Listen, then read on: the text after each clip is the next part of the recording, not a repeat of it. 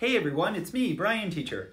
Today is Thursday, January 13th. Yesterday was Wednesday, January 12th. And tomorrow will be Friday, January 14th. Today it was cloudy and very cold. Today I ate lasagna, yummy Italian food.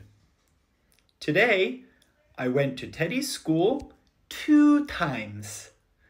Today, I exercised and played card games with my family. I'm very smart, so I was the winner. Today I was very happy, and today's English word of the day is owl. O-W-L. That's me. All right, that's it. We're all finished. And as always, thanks for listening, and we'll see you again next time. Hoo, hoo.